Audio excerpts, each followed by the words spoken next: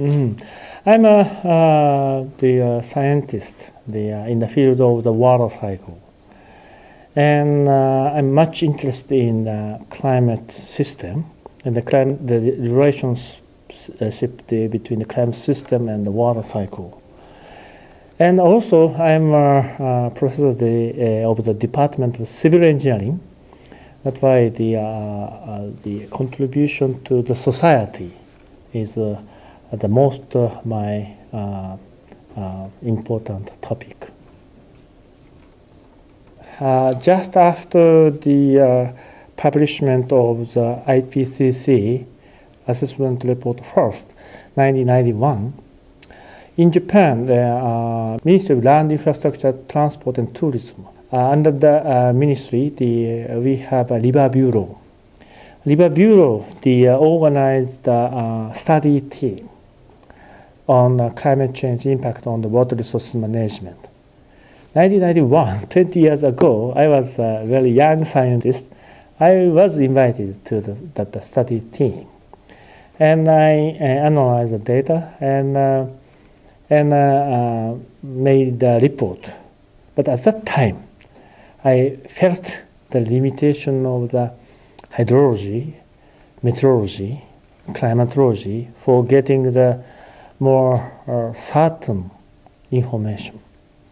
And I have been developing the capability of the prediction ability and improvement of the understanding of the climate system and its relationship with water cycle.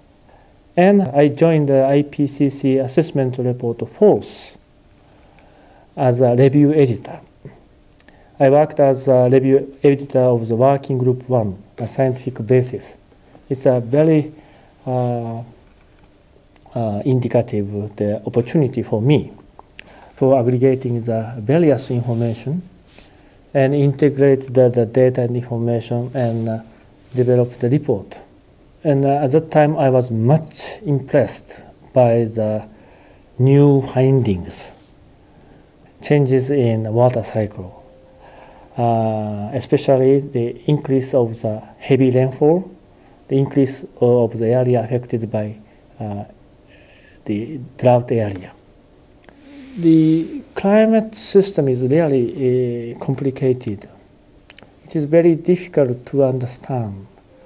Especially, I am a hydrologist and also the closely related to the water resource management.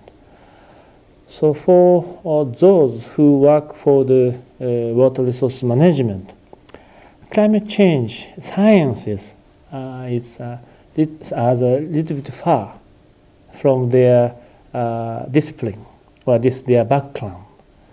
And my role in this curriculum is to introduce the deep scientific aspect more easily, but not partly, comprehensively, for improvement of the understanding of the student, the practitioners, and administrators.